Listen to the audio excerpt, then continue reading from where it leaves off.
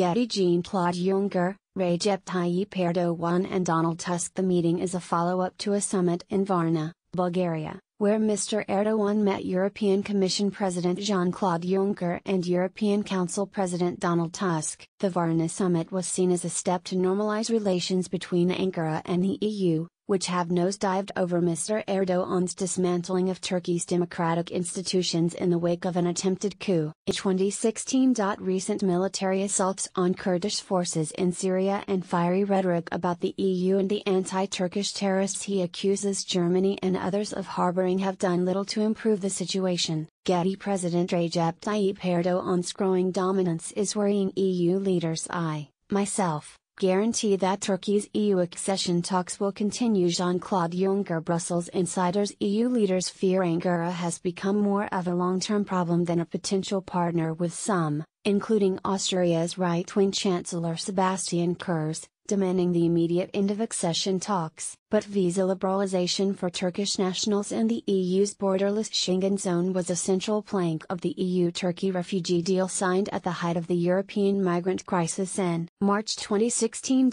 Brussels and Ankara reached an agreement to take stricter measures against human traffickers, discourage irregular migration over the Aegean Sea and improve the conditions of Syrian refugees in Turkey. Getty. The three leaders met to discuss improving relations between Turkey and the EU, but under the deal, the EU has to provide a second payout of £2.63 billion to help Turkey manage its refugee population of about 3.5 million and agree to the acceleration of Ankara's controversial EU membership process. Mr. Erdogan said Turkey hopes to have left this difficult period in its relations with the European Union behind and stressed it would be a big mistake to leave Turkey out of the EU's enlargement process. Mr. Juncker said he was against the simple, superficial idea of cutting Turkey's accession negotiations to the EU.